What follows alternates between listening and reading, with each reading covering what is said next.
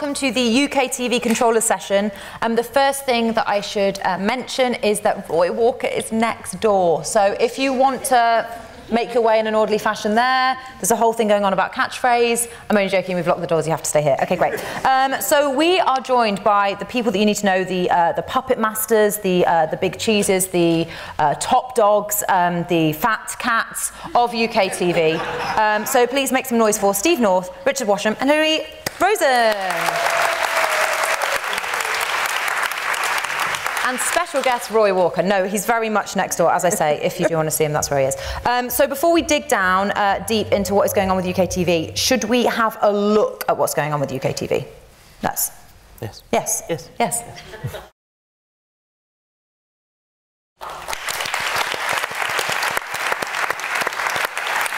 We got an audible intake of breath for the lipo suction, so I'm really pleased with that. It's great. So Steve North, we have to talk about something before we move on. We are in a time of peace now between you and Virgin Media. You personally, yes.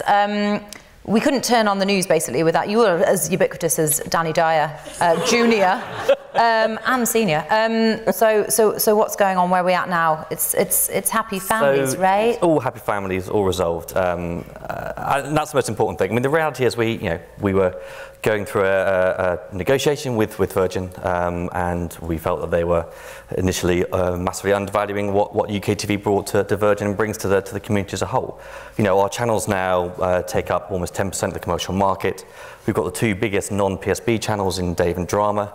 Our portfolio of channels, all 10 channels combined, bigger than Channel 5's portfolio, bigger than Sky's portfolio. So that's a big part of the market, and it's only right that that valuation is correct. And unfortunately, we're in a situation where that portfolio had been undervalued, and therefore we went to black. Thankfully, all the channels are now back on air again. We've got to a position that is mutually beneficial.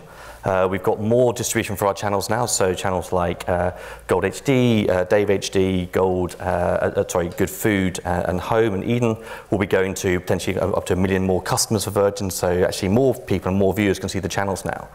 And I think the fundamental, which we kind of talked about quite a lot during the period, was that if we had accepted that initial offer from Virgin and hadn't gone to black, it would have affected us here today talking about content. And the reality is that we've spent a number of years talking about UKTV's commitment to investing in new original programmes and working with the independent production sector. And we can sit here now today and say that the amount of money that we've got to spend and the opportunity that we have for working with UKTV and with our channels is exactly the same now as it was before the Virgin debate and scenario happened. And if we'd accepted that initial offer, it wouldn't have been. And that was fundamental to us. We weren't willing to jeopardise our ability to invest in new content. So you're not massively in the money or anything? You've not got like all the benefits? No, look, it's a position now with Virgin that is beneficial to both parties, I think. I think it's a deal that we're all comfortable with and we're all very happy with. And it allows us now to talk today, and Rich and Hilary to really talk about the shows that we want from the community and the shows that we're looking for. We don't want to be... I think we've made significant increases to our originations budget over the last 5 years. And as Steve says, every year on year, we've raised that money. We can't keep raising that money and creating more opportunities for producers unless we've got the backing of the platform. So it's about protecting that, and also just say a massive thank you to so many people, the viewers who had I think about 90,000 tweets of support from viewers, which is incredible. But also thank you to people in the room and the TV industry. I had so many messages of support and emails and phone calls and from people saying that we were doing the right thing and they were behind us, and that meant a lot to us. It meant a real kind of a sense of unity with the community, which was really important. And also just lots of complaints about the kind of Virgin connectivity, which isn't actually your area. So people that have been messaging Steve about how good their Wi-Fi is, that's kind of really not me. It's like a separate issue. So if we could just the same issues. Yeah, if we could just separate those things. But we don't want to be reductive about it. But who won? I don't want to say who won, but we definitely didn't lose. Stayed clear of that one. Okay.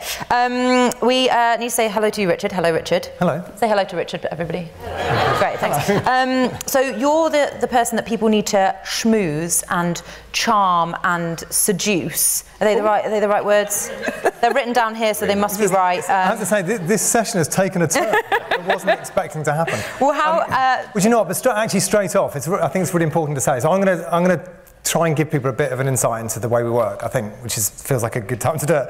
But I think actually it's really important to say that it doesn't really work. It's not just me. It's firstly Steve and I decide what we're going to make, and there are other people as well who have to kind of agree to release the money, but also Hilary and the rest of the team. I think in a minute we're going to put a slide up so I can do it right now if you want. Yeah, there are lots of people who there are lots of people. Wow, you're amazing. There are lots of people involved in making decisions, and actually it's really important to say. And I think in some ways this is slightly different from some of the other broadcasters. We kind of pride ourselves on some of the points of difference. We run a very, very egalitarian ship at UKTV, and actually it's really important that all of these people on the board and other people in the channel teams are involved in making those decisions. So actually for the very first time, we announced this just a couple of days ago, we've split the team into genres. Before, there were certain, obviously, expertises that people would come to the team with, but broadly, people were kind of fairly free to work across a number of things. Because we're now producing a very large amount of content, certainly relative to what we produced before. So this year, around about 400 to 500 hours of content across every genre other than children's, news and current affairs. So we're operating pretty much everywhere. We kind of I needed to restructure the team in order to make sure that the kind of communications and the relationships with producers was working most effectively so that they can get the ideas heard. And we have such a huge number of ideas coming through the door now. We've got just over 100 shows currently in the pipeline. And this is a massive scaling up for us over the last few years that Steve and I have been working very hard on. I've been kneeling on Steve occasionally to get him to release more money from other bits of the budget for us to spend. And very kindly, he's let us do that. So just very quickly, so we've now got basically 3 genres up here, which are broad genres. And then within that, we've got lots of different areas that we're looking at. And we're going to step through some of those in more detail. So Hilary here is not only my deputy, but is also the head of Factual and Factual Entertainment. And when we decided Factual and Factual Entertainment, she's already Deputy Director of Commissioning and Head of Factual and Factual Entertainment. That felt quite long. We should probably add entertainment on there as well, but it's just, you've got to stop somewhere. But really it's everywhere on that spectrum, kind of from factual through to entertainment shows. And she and her team work across all of the channels that do that. And again, we'll come into more detail on that in a minute. And then Ian, who's sitting in the front row, who's our head of comedy entertainment, looks after lots of the comedy entertainment shows on Dave and lots of the gold shows, and works very hard in that specific genre. And then we've got Pete, who's also sitting in the front row there, who's our head of scripted, who looks after scripted comedy and now more recently drama. So between this whole team, and very recently joined by Philippa Colley-Cousins as well, who's specifically a drama specialist, who's kind of getting our drama strategy up and running. And again, we're going to talk more about that later on. But I know they're all in the room, but I do want to say, and I think it's really important, because I think this is part of how we work. And people here, I hope, would attest to this, and some of the quotes that are outside the room, that actually our relationships with our suppliers are really, really important to us. We may not have the financial muscle of some of the bigger players, but we absolutely have the relationships. And I'm hugely proud of the brilliance of these people and the relationships that they've built, not only with producers, but also with agents and talent. And that allows us to massively punch above our weight, which is what we're trying to do. So this is my kind of hopefully 3-minute guide. Feel free to do that in the background. To how commissioning works at UKTV and what kind of things we're looking for. So what we're effectively trying to do, and this, there's no good way of saying this in a different way from other broadcasters, but effectively we're trying to be heard. So we operate in a particular part of the market, and there are lots, as we know, there are more and more chances to watch different types of content across lots of different platforms, and somehow we have to get people to come and notice our programs. That's the fundamental thing. If we can't do that, we're wasting our money. So that is absolutely principal to anything that we commission. And actually we're slightly different from other broadcasters there, because my bit of the company is not trying to fill the whole schedule. So Steve and his channel teams, they've got to fill a linear schedule of 20 hours, is that? 12, a range from 20 to 24 hours a day, yeah. Yeah, so they've got to fill it all. Hours there on a day, 24. I know that much. We just have to work on and again, with the producers creating original content for us, we just have to work on what I would call the prestige pieces. So for the SVODs have got this advantage, right? They don't have to fill linear schedules. They can just go and do big pieces that they feel move their reputation on. And that's absolutely what we want to do. So that's really important to us, is getting people to reassess UKTV and what we do. And actually, we've been doing these sessions for a while now. It's really nice to see a big full room full of people. That tells me that people are more interested in what we're doing. That is, for me, that's a real marker of success. So we're trying to get heard. How do we do that? I'd say there are lots of different ways, but broadly 4 big ones. Talent. It's hugely important for us. It's absolutely the quickest way of marketing a show and getting it heard about.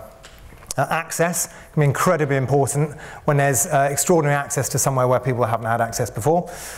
Quality.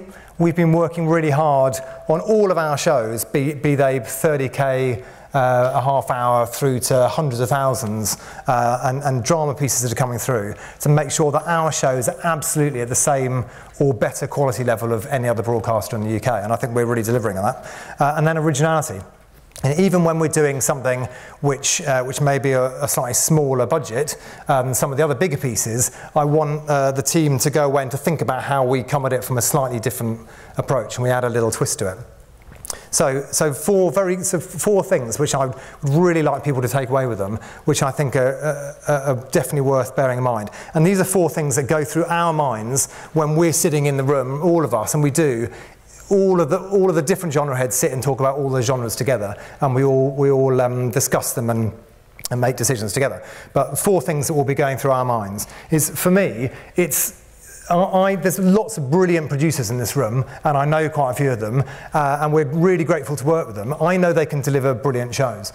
So I'm in some ways less concerned about what's between minute 1 and minute 59 of the show. I'm more concerned about what happens about 5 minutes before that show starts. So effectively, that is, how do people know about our show? So if you're on Netflix, you go and you've got the trailer automatically starts, you've got pictures, you've got lots of ways of communicating what that show is about. We've got less ways. We've got a fantastic press and marketing team who market our shows extremely effectively and get lots of press for them, but somehow we have to communicate to people what that show is about. And I'm interested in what makes people make the decision 5 minutes before our show starts to actually pick up the controller, because if they don't know about it, they're never going to come. So that's really important, is how simple is the idea? What's the title like? What's the premise like? What's the proposition? Does it grab people?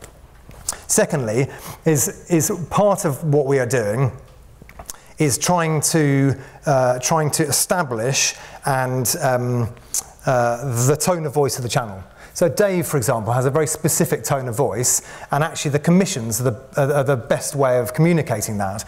And for us, I think it's really important to remember that the commissioners are all commissioning stuff that is coming about 18 months ahead of where we are now, and that actually lots of people who've been watching our shows over the last year or so are probably working off something that we commissioned maybe 18 months before. So there's potentially a kind of 3-year gap there between what you're seeing and what we actually want to do. So it's really worth trying to get good conversations going with the commissioners to try and work out how we get ahead of that.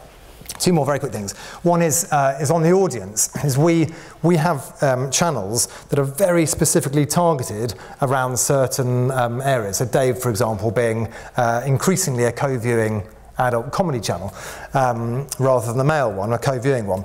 But it's really important for us that our shows are targeted to a specific audience. So Taskmaster is a really good example, right? Taskmaster is watched by all of my kids watch it. My 9-year-olds absolutely love it, fall off the sofa watching it. But we didn't make the show for them. They love it. We made the show. Hilary made the show, and the brilliant team at Avalon made the show for a kind of early 30-something audience, and we get that right, and we get the tone of voice feeling very well defined, and then a bigger audience comes. And it's the exact opposite of getting a really big show like Bake Off and thinking, well, Bake Off would work for you guys, wouldn't it? No, it wouldn't. Bake Off is designed to pull in everyone from 8 to 80, right? We want shows that feel very targeted to a particular audience, and then other people will come. And then the last thing, which I think is really, if I left with one thought as you leave here, is that our sense of ambition is absolutely paramount. When we talk about the kind of the competitive set, so the people that we compete with, the channels we compete with, it's not people that are alongside us in the EPG. It's BBC One, BBC Two, ITV, Channel 4, and those are the people in terms of quality and ideas that we want to be up against. And I think, thankfully, lots of the hours that we're delivering now are. So please, think big scale, think ambitious. So I know it's a lot of waffle, there's a lot of information there, but hopefully that's quite useful. My mind was blown by think of the 5 minutes before the show, and then you explained it, and I was like, okay, that makes more sense now. But also look into the 3 years into the future. That's not asking a lot, guys. It's fine. No. Totally it's just fine. not what we're asking you to do is predict the future. Just to add to that as well, just about where we're commissioning as well. So obviously we have 10-channel network and UKTV Play. You know, fundamentally, Dave, W, big commissioning channels, as is Gold. Increasingly, kind of really, and also yesterday now we're doing, you know, some commissioning around co-production in particular on that. So, and moving forward, going to that drama space with Alibi and Drama. So they're the kind of the channels really to kind of focus on. So when Richard talks about those particular audiences, they're the channels to think about. They're the channels to have a look at, to watch, to understand what the tone of voice is, what the content mix is, to understand the kind of shows that will be working for us. And we're going to talk about that content in a bit more detail, but I think we should talk about factual and factualence. Hilary Rosen, you're up. Hello. Can you tell me first things first, tell me a little bit about your part of this chart, I guess. My part. It's a lovely part. It's a lovely part, and my lovely team, Natalie and Helen, who are sitting in the front row, Kirsty, who's not here. So for all of you producers in the room who are thinking of pitching factual entertainment ideas, we are your go-to people. Pick a card, pick any card. Pick someone you know, someone you like, someone you don't know. We all, as Richard said, we're a very small team. We sit next to each other, we natter day in, day out. Ideas that appeal to us all come to a meeting where they're discussed between the team. So you will be heard by all of us, and we think that's a really important principle. I mean, I don't think it's unique. I think most commissioning teams do work like that, but that is how we work too. I think I'm going to start by talking about some of our successes and some of the things that we are excited about. So we've been working as a team for a few years together now, and some of the shows that we've commissioned have landed really well. And what's very exciting about this year is that we are growing some of our franchises. So Brown Bob make a fantastic show for us inside the ambulance. It's our standout success on W, our pay channel, and we've commissioned another series called Inside the Vets, which has just gone out, and we'll be expanding that brand again. It's a small fixed rigs in unique locations, and we've got a new show which we're not announcing yet, but we're continuing to grow that brand. So where we find success, we really get excited about it. We've commissioned additional hours in that space, and we really want that brand, the inside the ... brand, to become something that's really strongly identified with W. So the audience,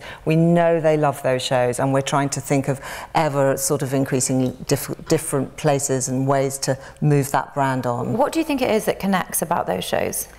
I think it's about the kind of unmediated real life sense. So we're inside the ambulance, it's a mini rig, there's no crew. We're seeing the stories unfold as the paramedics see them, as they happen. So I think for the audience, you know, we know the audience love those sort of health type shows, you know, hospitals and all those places, those emergency places. And what we do on Inside the Ambulance, what Brown Bob do, is they deliver the most fantastic characters. So the paramedics have become the stars of the show. And although the stories are obviously intensely interesting for the audience, I think it's the returning cast of characters, and I think there's no other factual show in that space that's doing that sort of thing. So we're growing that. I was going to say, it's not a million miles away from scripted either. It's brilliant characters, yeah. and it's real life. It's drama, but it's real life drama. Yeah. And actually, you come back and you see the characters again and again, and you fall in love with them. But actually, at the heart of it is fantastic narrative storytelling with really exciting kind of tense endings, isn't it? Yeah. Yeah, I think that's right. I think it is returning characters. So similarly, so Dr. Christian, so Richard talked earlier about talent being paramount for us as a network. It's a really shortcut. It's a way of immediately telling our audience, you know, what we stand for and who we like and what we're offering.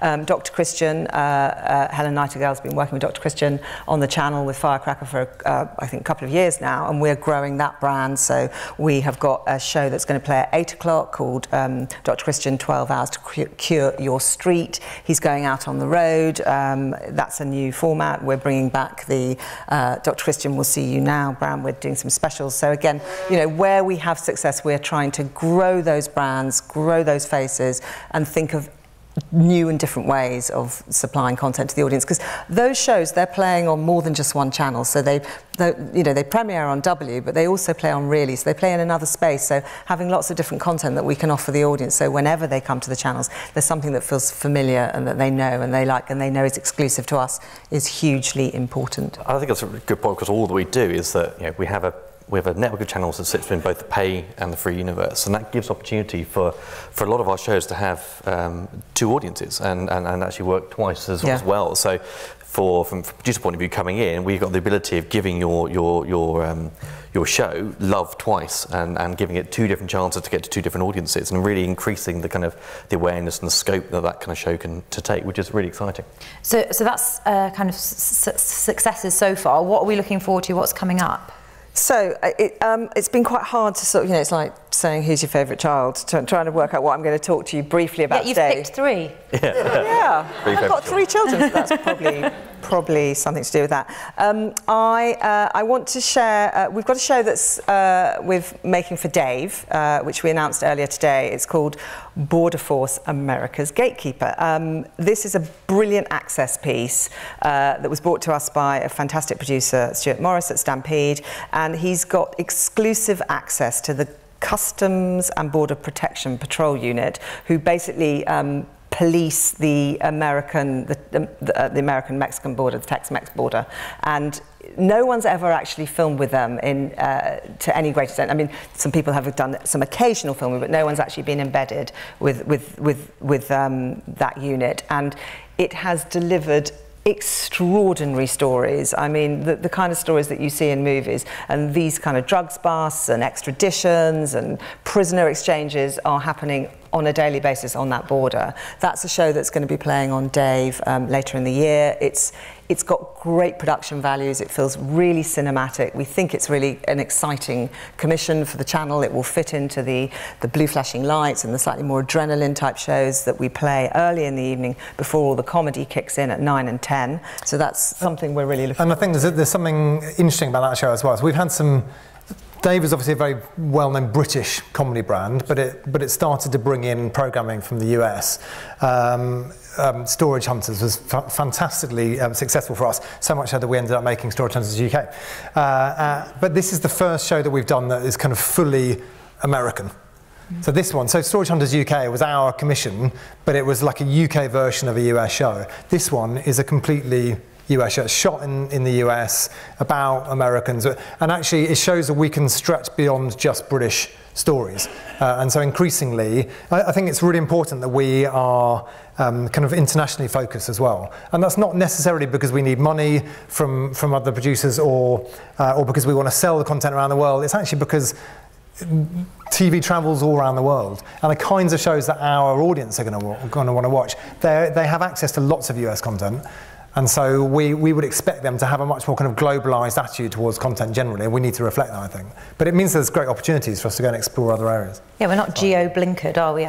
No, not at all. And I mean, you know, what that show requires is a British sensibility in terms of the way it's made, and that's what it's got. And it's being edited in the UK, and we're, you know, I think it's really quite an exciting piece. On W, our female skewing channel in pay, but not exclusively for women.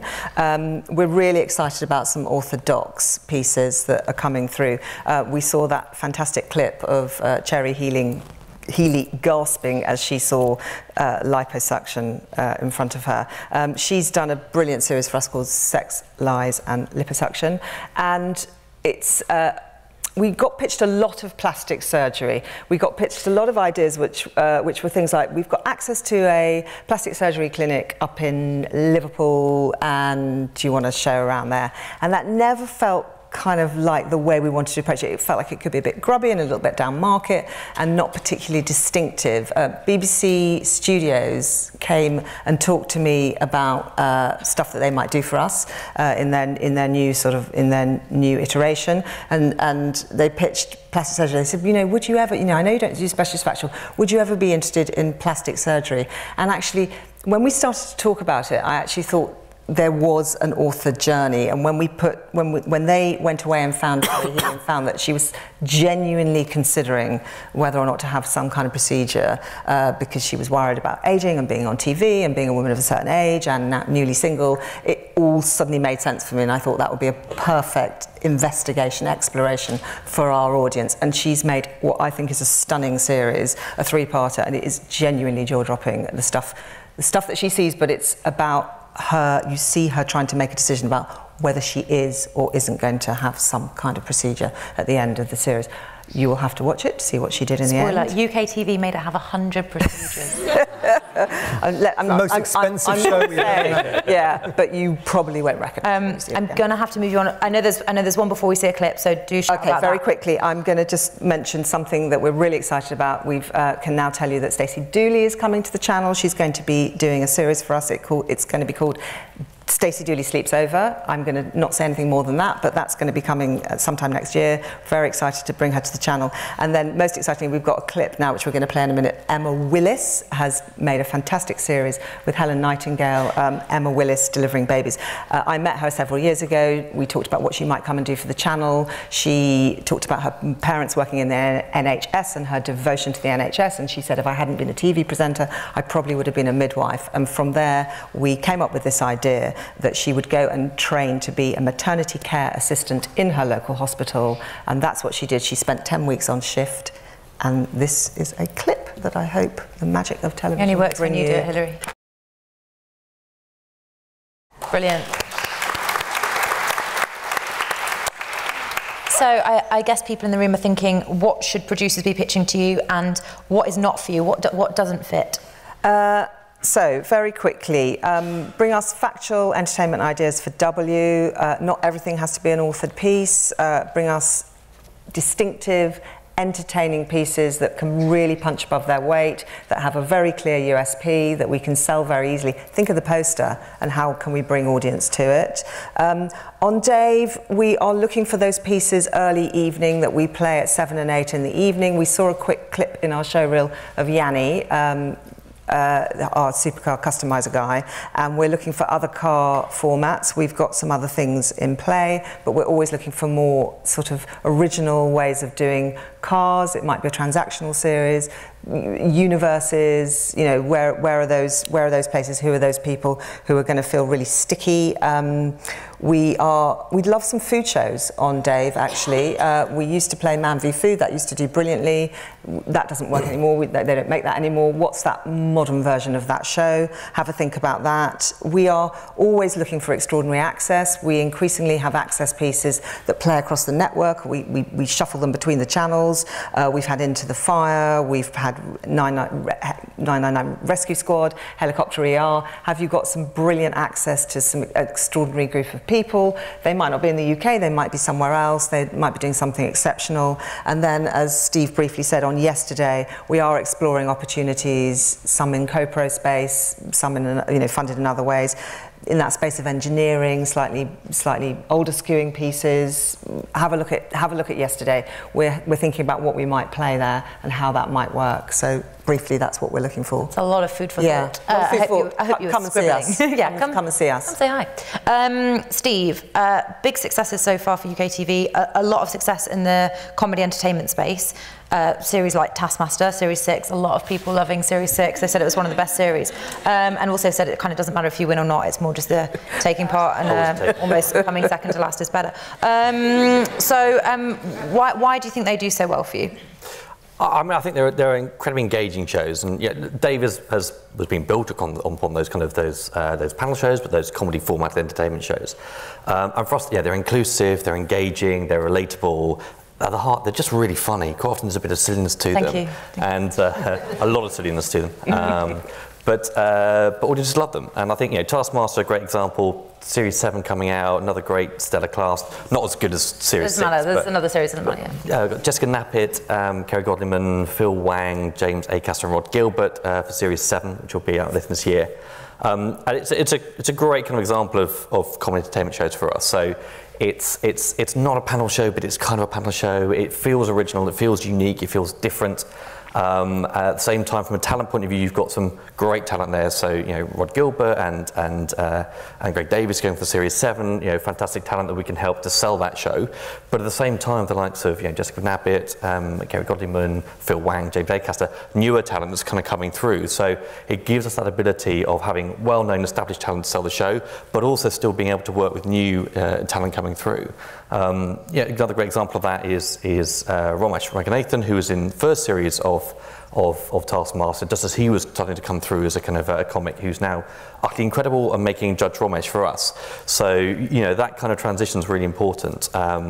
And I think other shows, John Richardson's Ultimate Warrior, which we've talked about, and also Matt Ford's Unspun as well, which I think we're really proud of, that we went out there and made a satirical comedy show at a time when nobody else really was. And I think for a commercial channel to go and take that kind of leap of faith is really important.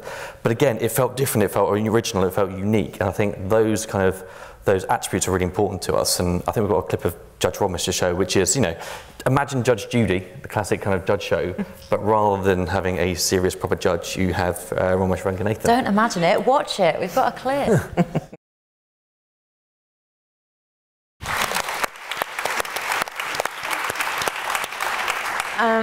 As if it was a task on Taskmaster, in 60 seconds, can you tell me what is coming up and what is in the pipeline that we should be looking out for? So yeah, new shows coming up. We've got a show called Hypothetical in production at the moment, which, again, a great example, I think, of what makes a comedy format right for Dave. Simple idea, so Josh Widdicombe and James Acaster are running that show. Simple idea is they set hypothetical questions to comedians to answer. And I think, you know, when you walk around Edinburgh throughout the month of August, you kind of see what happens when you let comedians use their imagination and their pure creativity to come up with ideas. It's chaos. It's complete chaos. And, you know, all of our shows, I think, kind of going, as we've made them in the past and going forward, is about trying to give the talent the opportunity to express themselves. And from a comedian's point of view, that's giving kind of comedians the ability of doing what they do best, which is be funny and entertain people, use their imagination, be completely innovative. So that's a really exciting show. Beat the Internet, show hosted by John Robbins, which is a kind of game show. Exciting for us as that'll play earlier in the schedule, so pre-Watershed show. And it basically uses the kind of internet search engines. So if you were to ask the internet search engine a question, what would the answer be? And you get this kind of variety of options. So that's based around that territory. And then also just touching on gold as well, from a comedian's point of view, I think it's really important that, you know, we do commission quite a lot on gold. So we make a lot of kind of those archive retrospective shows, so celebrating some of the wonderful heritage of comedy that we have on the channel. So we made Din Lady's Diaries earlier this year. We've got Saluting Dad's Army, so Dad's Army retrospective coming on later this year. And also really exciting, this show called My Favourite Sketch, which is hosted by Sally Phillips, which she sits down with comedians and asks about their favourite sketches and what they like, what made them tick, what inspirations they've kind of taken from those ideas and those sketches, and then they do a bit of recreation around that as well. So that's really exciting. And then finally, what's coming up, another piece with a show with David Jason. So we made a couple of shows with David Jason last year, one around Only Fools and Horses and one around the story of his life. And we've got a new show with him next year called David Jason Planes, Trains and Automobiles. So he's a closet engineering fan. He's a trained pilot, he's a mechanic, he's a bit of a train spotter. So we're sending him to America to go out there and find all those kind of ridiculously huge kind of engineering pieces that happen out there. So that's a really exciting piece for us, because that's a bit of a new territory for Gold. You know, we've always been very much about centering what we do around comedy, and Rich and I have talked for a number of years about how we can constantly or continue to broaden out Gold and take it to a new audience and get new content on there. And I think that's a really exciting opportunity where we're using a piece of talent that is so well known to the Gold audience, so well loved to the Gold audience, and using that talent to take people on a slightly different journey, which hopefully will kind of open up more opportunities to do similar kind of shows in the future for Gold. What we found is if you base all of your shows on classic British archive, unfortunately the archive doesn't change that quickly. Yeah, you run out of it. You really run out of ideas very quickly. So we really need to kind of push those, take the talent and push them into new areas. I think David Jason on the Tex-Mex border, just saying, you could marry those two ideas. They like it. From the people in the room, what are you looking for? So, just really quickly, Gold we kind of talked about, so more retrospective shows, more shows that harness the archive. I mean, the real big one for us there is trying to find that format, that idea that can harness all of the archive rather than being centred around the single show. And my favourite sketch goes into that territory, but I think there's more for us to explore there. And the same, more talent vehicles that we've talked about. And then on Dave, it's comedy format, so it's doing more of what we're doing. You know, I think we've had a pretty consistent message on the kind of shows we're looking for Dave for a number of years now, and it's thinking about Taskmaster, Judge Romesh, John Richardson, Ultimate Warrior, Hypothetical, Dave Gorman, One Life is Goodish. Thinking about those shows, what's the next iteration? How can we take a common entertainment format, make it feel fresh, make it feel unique, make it feel different to other shows on the channel and on other channels, and using talent in particular to help drive those, to help us sell those shows, but also finding ways to incorporate new talent, and then ensuring that everything that we do has that Dave tone of voice amongst it, and that's that kind of consistency. And the other thing to say we're kind of actively looking for, you know, we're really keen for more ideas coming in that have a bigger kind of female-led, so, you know, female hosting or female ideas or female-led cast is heart. So broadening out from being, you know, seen as being a purely male channel, as Richard said, it's not, it's a dual viewing channel, so more kind of female-led piece ideas as well. And really important for us as well, I think, because comedy entertainment is an area that didn't feel like there'd been that much kind of new formats, new original formats in the whole industry in the last few years, and it really feels like with some of those shows led by Taskmaster that we are leading our competitors in that area, and we want to get ahead again. You know, we hear a lot of stories of other broadcasters asking for their Taskmaster, and that's brilliant. That's a source of great pride for us. We just want to get ahead of the game again and get the next few ideas coming in. They're going to continue to lead in that area. Well, let's talk about that, because that is an area that you lead in, and I know that we need to talk about scripted comedy shows, but also drama, because you've got big plans for that. So we were talking earlier on about kind of the vision for that and how you pitch that. So can you just talk us through that a little bit? Yes. So I'm going to try and do, because I appreciate time's running on, so I'm going to try and do scripted quite quickly. Sorry, Pete, because I know this is your area. It's really important to you. But so we've got kind of there are four areas really that Pete's looking at. So we've got our kind of traditional scripted comedies, as I call them. So we brought back Red Dwarf. Red Dwarf is a massive rater. I mean, genuinely, I think sometimes people forget. Murder on the Blackpool Express, which we did on Gold, did I think 1.8 million on the premiere. Week, yeah. I mean, it kind of flies under the radar, but that's like Car Show on BBC One. You know, that's a massive number for pay TV. Red Dwarf, massive figures for us. We've now got Zapped, which is which is the story of Brian Weaver, who gets sucked out of this world into a kind of parallel fantasy world, which is in a similar kind of quite strong trad sitcom kind of very high concept area. I think we've got a clip of it. Yeah, should we have a sneak peek at that? Quite high concept. So, yeah. So off the back of that, so that's now coming back for its third series. Off the back of that, we wanted to do something that felt a bit more set in the real world, or significantly more set in the real world. So we made a 3-part series called Porters, which is written by Dan Sefton, and we've now brought that back for 6 parts. Really excited by the evolution of that. It just feels like it's going in a really good space. I think we've just finished shooting. We're all in the edit now, led by Ed Easton and Susan Wokoma, and now joined by Danny Mays, which I think is a massive piece of casting for us. He started out in comedy. He was desperate to get back and do some more comedy. The stuff I've seen coming through the edit is exceptional. So that's brilliant at one end of the spectrum. And then at the other end of the spectrum, we've got some of the pieces coming through for W. I'm trying to kind of segue all these things together. So later this year, we've got Women on the Verge, which is a half-hour comedy show co-written by Sharon Horgan with Lorna Martin, based on her book Women on the Verge of a Nervous Breakdown, which tells the story of 3 30-something women who are kind of ambitious, career-driven. They're at different stages. They're all at the same stage, but their lives going in very different ways. So one wants children, one's got a child but is now divorced, and Kerry Condon, who plays our lead character, Laura, is kind of somewhere between all of these worlds and is basically slightly lost and watching her life unravel at a time when she feels like it should be all the people around her kind of getting better and better. So very excited about that. That comes out in the autumn. And then moving further along towards drama. And I really want to get that idea that we don't think of it in terms of this is either a scripted comedy or it's a drama. We're playing along the full spectrum of shows. And actually, sorry, because I know we've got another clip, so I'm going to come to Flack in a second. And a good example of that is so Murder on the Blackpool Express we had on Gold. So it's a kind of feature-length show, it's a longer show, and a strong comic tone. It's a take on the Agatha Christie story, originally rated absolutely through the roof, led by Johnny Vegas and Sean Gibson, written by Jason Cook. We've got a follow-up to that coming soon called Death on the Tyne. See if you can spot which Agatha Christie novel that is a take on. I'm very excited about that. It's really rare to get those pieces that punch through at that kind of level. It's got a lovely, honest tone of voice to it. It's got a beautiful kind of comic sensibility, and it kind of sits between comedy and drama as a pure comedy drama.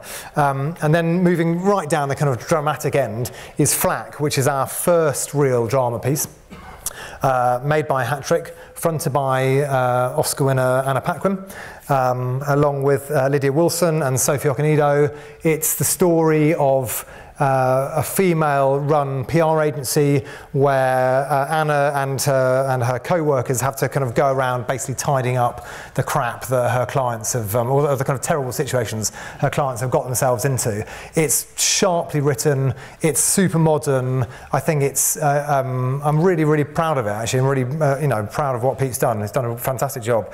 The guys at Hat-Trick, and we've got a clip of that too. We do.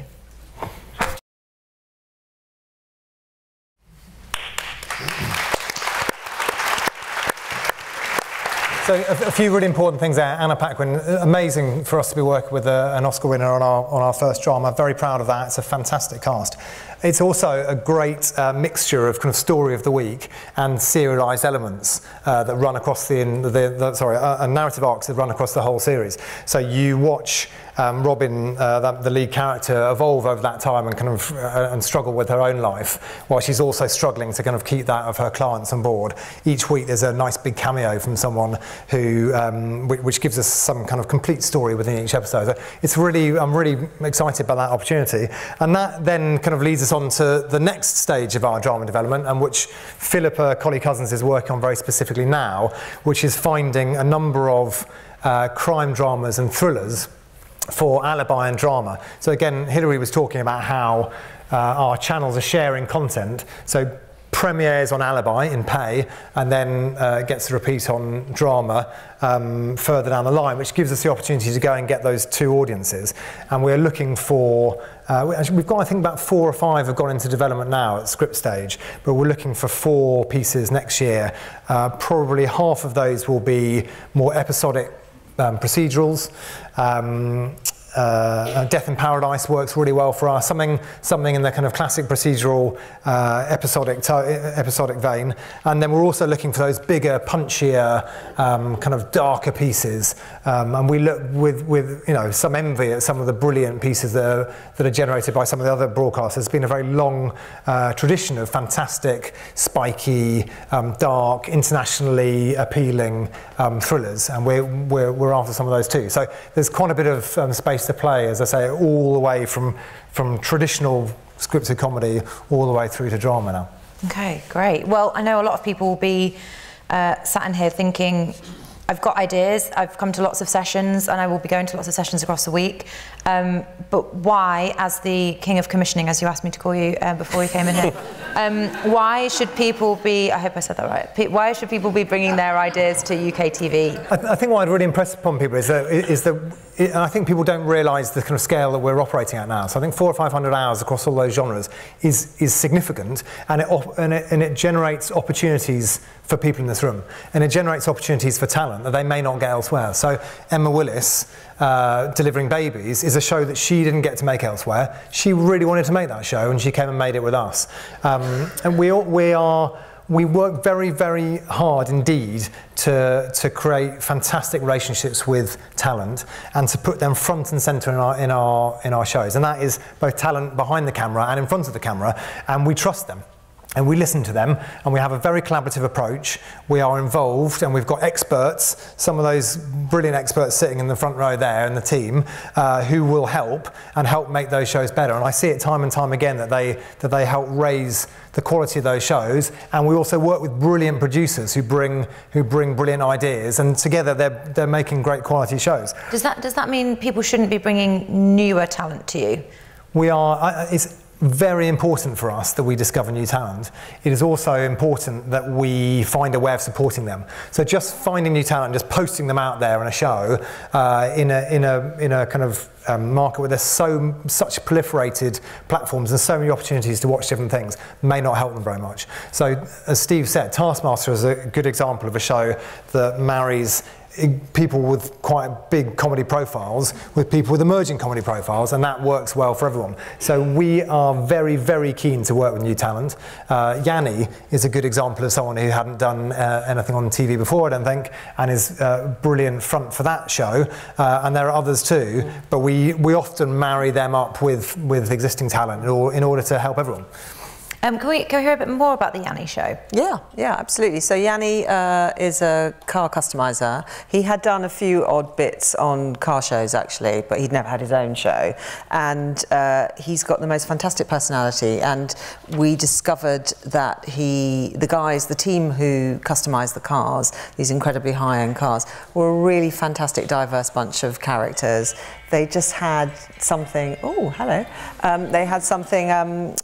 Really kind of fresh and modern and energetic about them, and they were fun. They went to work and they had lots of fun, and Yanni's got a brilliant personality, and we took a risk. We were looking for car content on Dave. We were looking for shows to play sort of early evening. The sort of requirements early evening for big name talent are less. It's more about the stories and the narratives, and are you in the right space, and do the shows feel right for the audience at that time of the evening. And he had a massive profile, social media profile. He had over 1 million followers, and was a really, really heavy user of social media. People all over the world absolutely adoring him, following him. And we just felt that we would try and see whether we could make it. We could migrate and translate what he did in that space into a TV show. And Barcroft have made the first series. And what was interesting about that show was it was the first show that we box setted, wasn't it? The first one that That says, as well as being a real success on Dave on the channel to a linear audience, it was a massive success on UKTV Play as well. So onto our on-demand service. So but that was a new strategy for us, wasn't it? Yeah, absolutely. And I think that's really important about the future and going forward in the future, and how do we continue to grow UKTV. That investment into new content, into original content is really important, as is into new services like Play, which is, as we all know, a big part of what the future of TV will look like. And I think really, really important to remember, just you're asking, what's specific about us? The R word, the risk word. Risk is like a bit of a dirty word, because you'll hear it in every session that you go to here. But I think what's really important, or an angle on that for us, is that we will make shows that other people won't make. We took Dara O'Brien and we made a maths comedy show with him, and it rated really well. And everyone loves maths comedy, though. That's an easy win. Just before that went out, someone said, "If that rates, I'll eat my hat," and I was quite glad that it did, because otherwise I probably wouldn't be sitting here.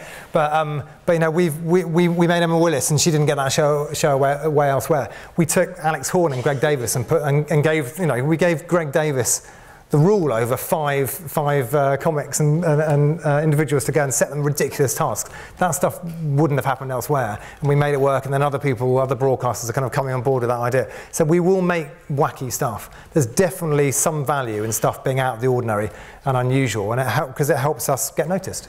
Yeah. Is there a thing that people bring you time and time again, I wonder? Is there a thing that comes onto your desk that you think, I don't want to see any more of that? I don't mean about an individual in particular. I don't like take people out of the crowd like, Sarah, stop emailing me. But welcome.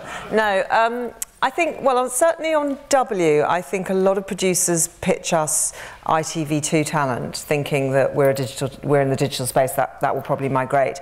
And ITV2 talent is fantastic on ITV2. They've worked really hard to create a very distinctive roster of faces. They're really clear about who their audience are and who they want. And actually, we're not that channel. So we're looking for faces that we feel fit the profile. And actually, so that's something. And I think it can be a bit dispiriting when people will give you a treatment with, you know, it might be a celebrity vehicle, it might be 10 names, and you look at and none of them are right. And then I think, well, you probably haven't watched anything on our channel at all, because, you know, we've done 40 episodes of John Bishop, for example, interviewing fabulous people. That will give you an idea of the types of people that we're interested in. And we've done lots of other stuff too. So across all of the things that we've now done on W, you know, there's quite a body of work now. And that tone marries it all. Yeah, the tone, you know, it's sort of upmarket, intelligent. It's just, you know, I think, you know, the Cherry Healey piece and the Emma Willis piece really, I hope, should give people some idea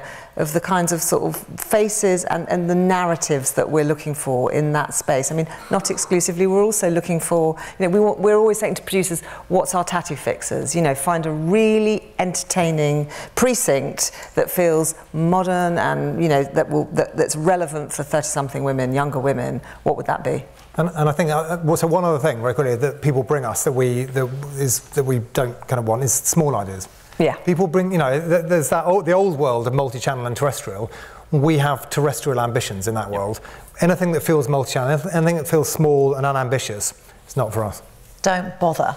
Okay, I'm gonna say shush just for a sec, and then I'm gonna ask you some questions, because it's time for the Q&A. We were going to put some echo on my voice there, but it doesn't matter, let's forget it. So this is kind of the last bit, so you've done really well, you're nearly at the end now.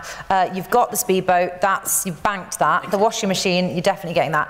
These are 3 questions from the festival app. I've been saying it all day, got to get the app. It's so great, it's really fantastic. It went down better this morning because I've just recycled that joke. So here's a question from a young person, an unnamed young person, okay?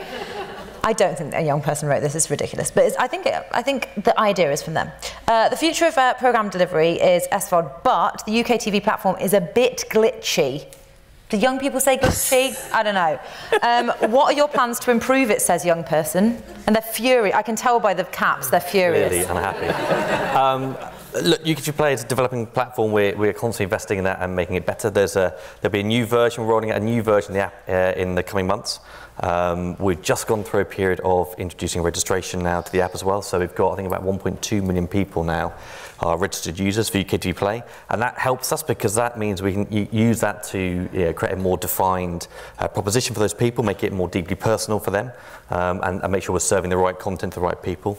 And we continue to innovate with the way we're using shows. We talk about Yanni being a box set drop, so we're looking at how we use our channels, linear channels, and our on-demand service to marry that together, those two things together, to really take that content to the audience in the best way possible. So it's something we're constantly working on, constantly developing, as are all sort of broadcasters and all OTT platforms are trying to make these services better and better. But there'll be a new iteration of the service. Explain their dial-up. They won't know. They won't know that it's there. It's all about the broadband. A drama producer has asked you this. An unnamed drama producer, may also be a young person. It's great that UKTV is getting into drama. That's nice to hear. But it's expensive and very competitive. Are you in it for the long run? So first, it's worth saying, we've been having conversations with a number of drama producers for a while. It's worth saying that we're commissioning at a decent level. So we've been working very hard with other co-production partners and distributors to make sure that we have the money to fund at the level we want. And generally, with our contribution and contribution of others, we're looking at about 1.2 million an ep. Now, you can make decent quality drama for 1.2 million an ep. There are definitely lots of things in the UK that are made for more than that. We don't need to do that. We're going to concentrate on brilliant character, brilliant story, brilliant writing. We are going to be able to produce some. We've got the means to produce some fantastic drama. So, are we in it for the long run? Absolutely, yeah. This is a really important area. It was a big step in the maturity of us. And Steve and I talked about doing drama for a while before we kind of galvanised everyone and got the money together and started enacting the strategy. We can see how popular it is amongst audiences at home. It is the leading genre for a lot of people and a lot of audiences, and it's important that we're there, and that actually we don't just kind of start out with the current strategy. The current strategy will evolve, and it may spread to other channels. When we started the current strategy, it was around drama and alibi. The first thing we did was commission a drama for W. So, we're always looking for ways of expanding it and doing. What are they going to do? They're loose cannons. So yeah, expect more. Sorry to wrap you up, but we have time for one more, and this is from the app, the aforementioned app, and it's from a producer. Okay, that could be a number of people in this room. I'm furious. No, it doesn't start that. It says, there seems to be constant speculation about the future of ownership of UKTV, with Channel 4 the latest possible purchaser. Isn't this very unsettling? I feel like it's a leading question. This person seems unsettled. No, it shouldn't be unsettling at all. I mean, it's lovely to be talked about and people be interested in UKTV. And as you say, it's gone on for years and years and years because UKTV is a successful company. You know, it's growing. We've gone from the last 10 years from being, you know, kind of 5% of the commercial market now to being 10% of the commercial market. We're making great content, great shows. We've got great channels. So it's kind of, you know, I don't think it's not surprising that there's interest in people that want to work with us, want to be partners and be part of that kind of UKTV family. I think for us and for everyone in the room, it's really about focusing on making great shows for great channels, and we just leave it at that. That's what we focus on. Perfect.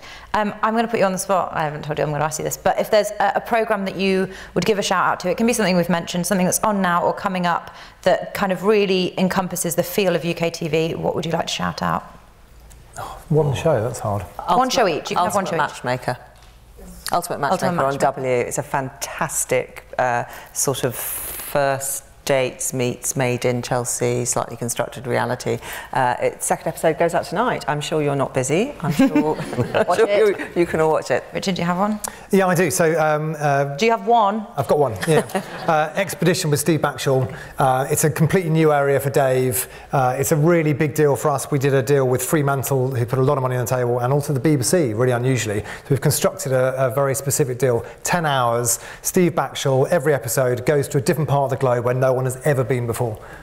Yeah. Or no light has ever shone, or no one has ever seen. Amazing. It's extraordinary. Okay, you've got to top it. And I'm gonna do a really terrible plug. So I'm going to go for Zapped, which you've seen a clip already because it's amazing, but also because if you like that clip, you can go and watch the entire episode tomorrow night at the film.